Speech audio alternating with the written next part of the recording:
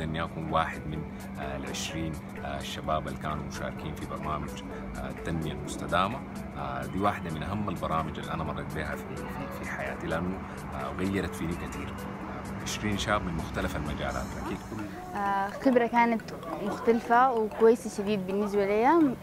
زرنا الجامعات وعملنا ايفنتس، زدنا الوعي بأهداف التنمية المستدامة خصوصا بين الشباب، لأنه هم الجيل الناشئ وهم المفروض يحققوا الأهداف دي بحلول عام 2030 إن شاء الله. سمعت آراء كثيرة، سمعت أفكار كثيرة. في النهاية إنه الناس لازم تلتزم، تكون إيجابية، إنه نحن حنكون للسودان أفضل، والحاجة دي بتغير في الفرق وهي غيرت فينا.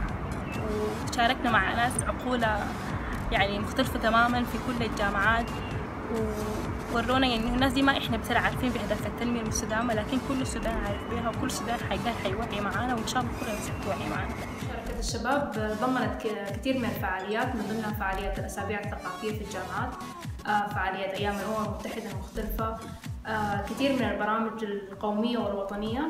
كمان شاركوا من خلال منصات التواصل الاجتماعي عبر تويتر وفيسبوك وانستغرام. لما لقينا حتى الشباب التانيين في الجامعات حسينا إن هم برضو لازم يشوفوا إمكانياتهم هم كشباب في تفعيل دور الشباب في التنمية في كل القطاعات.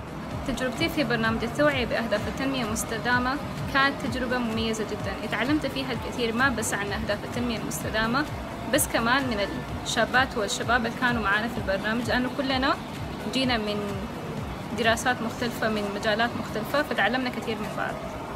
20 شاب وشابة تم اختيارهم من مختلف الجامعات بواسطة برنامج الأمم المتحدة للمائي.